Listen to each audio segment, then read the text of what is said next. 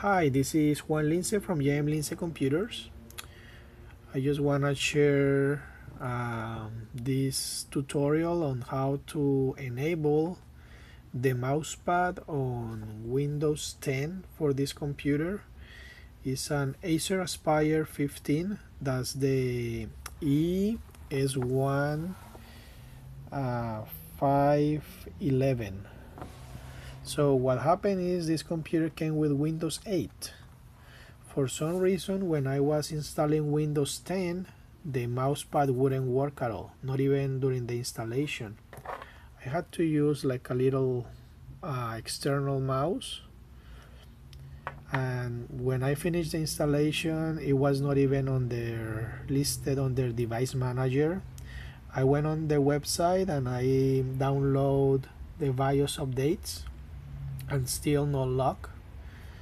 So what I found is that on the BIOS there's actually a setting for the touchpad.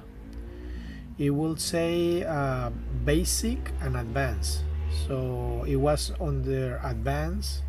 When I changed it to basic, then I was able to make the touchpad work. So to go into BIOS, you go F2, well, turning on the computer, and under main there's touchpad right here, touchpad, and right now it says basic.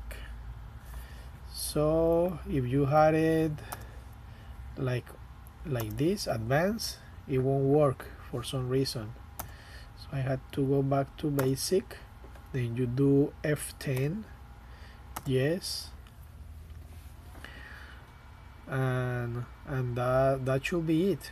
If for some reason the mousepad still doesn't work after doing this, there's this key F7, which has a little draw of the mousepad and like a little hand.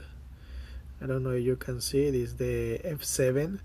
So you will need to press function and F7 at the same time, and that basically enables and disables the mousepad. So as you see, mousepad is working. So I hope you like this video.